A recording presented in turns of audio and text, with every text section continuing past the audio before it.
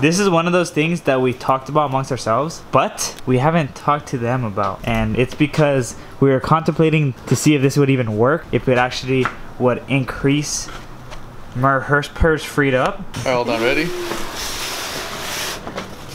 Ooh. I haven't even seen this myself.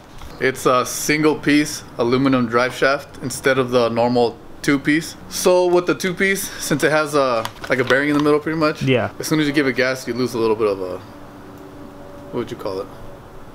You lose power, Martin. What's up, guys?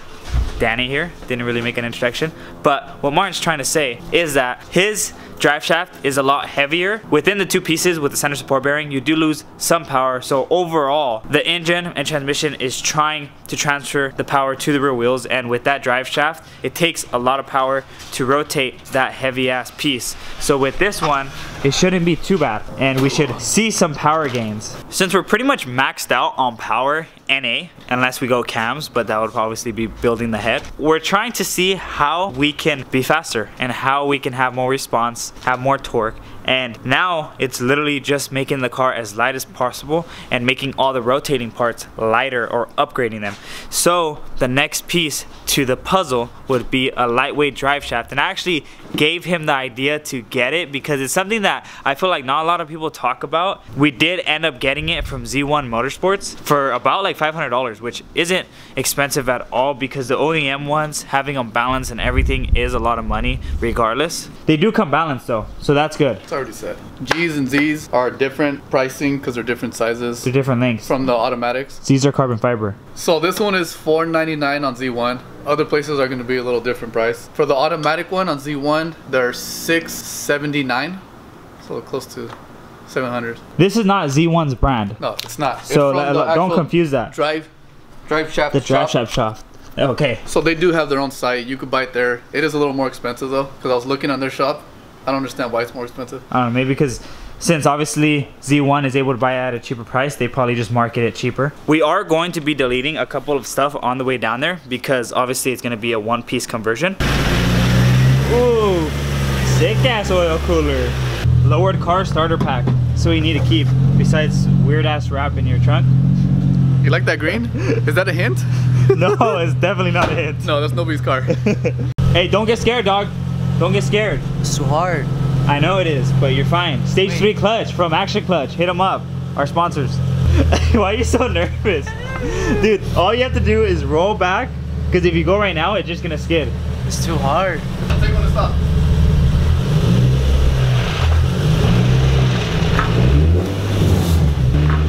Right there. Yeah, right there, good. Perfect. You're cherry, bro.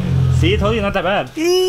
Martin has been rocking this OEM style grill that's been plasti dipped since he's owned it, and I kept telling him to get the emblemless one because it looks so clean. I hate the mesh. I don't like it at all on this car. The issue was they're sold out everywhere, but I got lucky. I went to eBay and you found that brand. I found it.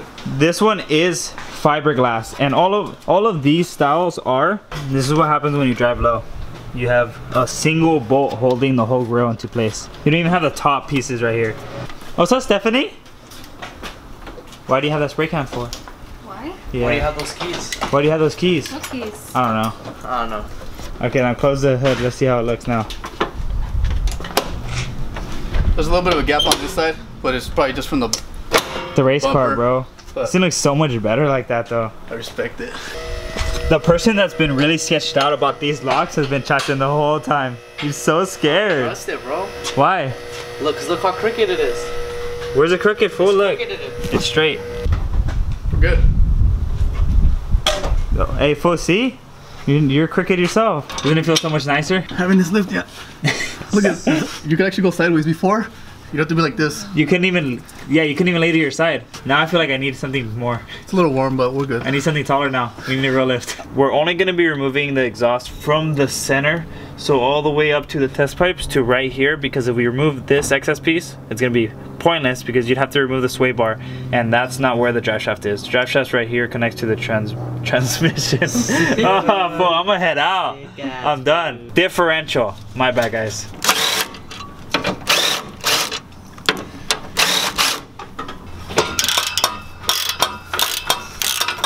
Does it get too hot? I don't know. No, like it literally left a puddle. Yeah, just go. This is Martin's exhaust setup for anyone wondering. It goes from dual, single to dual. There are two 17s on each side connecting the diff to the drive shaft, and you want to make sure it's in gear just so it can hold it, and make sure the e-brake's up as well, and you should be able to break it off. Now Chacha's just removing the center support bearing, the whole piece as a unit, just so we could drop it. Anyone who watches our channel right now is gonna remember us when we had hair. That's fucking crazy, huh? Whoa, fuck, that jump almost fell. I should have recorded that. It should slip out, but it might have fluid in there, so be careful not to drop it. Okay. So that's it right there. Hold on. The weight difference, do I notice it yet? I'm trying to hold it, the second thing. And even this, Chacha noticed, yeah, it does like move really smooth. This one is, oh fuck. I would say probably like a 60 pounds? Maybe. 70? Try to do Oh it. shit, dude. Whoa. It has to be half. That's There's just no heavy. way it's not. What do you think? It's probably like half the weight. You think so? Yeah. I feel like it's a big difference, dude. Yeah, it's Like, we need a scale so we can measure Yes. the shit. Kind of like the pulleys. We could have easily measured them.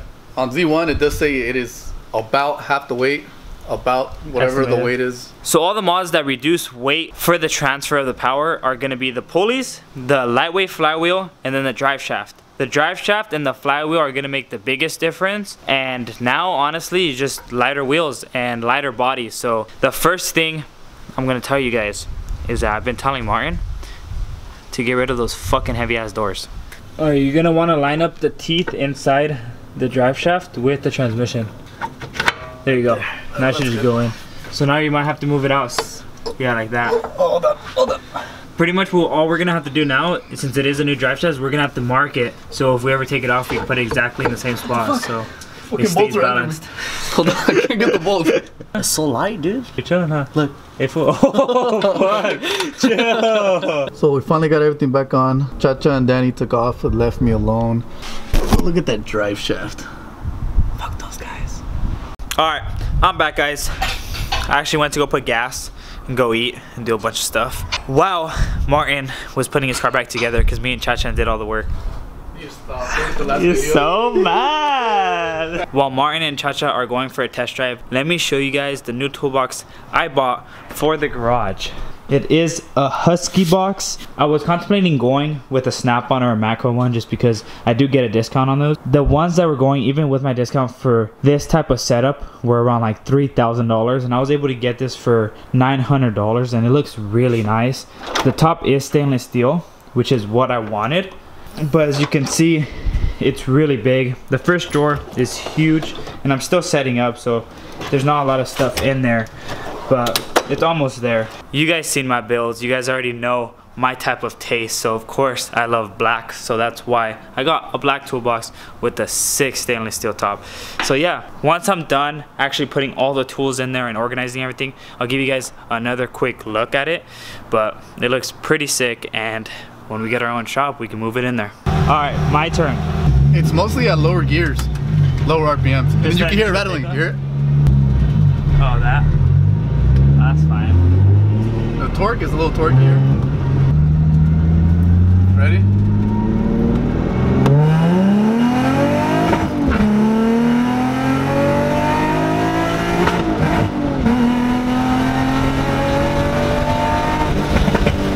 God damn.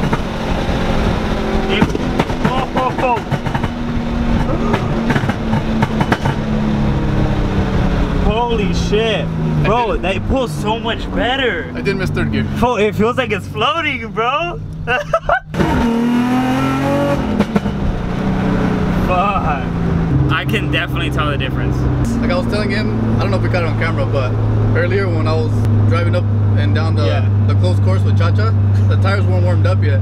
Now that they're finally warmed up, You can hear it like it hits. it's Like, grabbing a lot harder now, so scary. like I said, it's like a floating effect.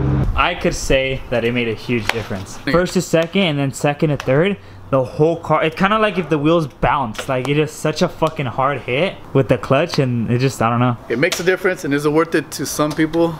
Some people are gonna say no, because they don't like the noise. There's like a 1/2 inch difference in height, so it moves a little forward and backwards, hence I guess the noise. To me, Thing like I is- said, I do a lot of dumb stuff. This upgrade was worth it. We're gonna re-dyno it locally because there is a dyno that's more accurate than the one that we went to. Because they were heavy. It was rollers on the apparently floor. those rollers that were out there, they were a lot heavier, and a lot of people were like, you know, what the hell? I dynoed higher other places, you know, when they had a different tune. So hopefully we reach that 280 mark. So those guys that are saying, oh, I reached 280 and I'm not even tuned. Bullshit. Next thing I feel like on that car is probably going to be either carbon doors or lighter wheels. The wheels obviously are brand new, so if you guys are looking to buy some wheels, get them off Martin for the quick. So he can pick up some other wheels, some very light wheels, because that car is definitely getting somewhere. It's so much faster than how it was before, and like we said before, making it lighter when it comes to rotating mass, you're just gonna fucking free up so much power, and that thing hooks. So this is where we're gonna be leaving off the video. It was nice to finally have another G35 part install, but on that note, like, subscribe, and share, and we'll see you guys on the next one.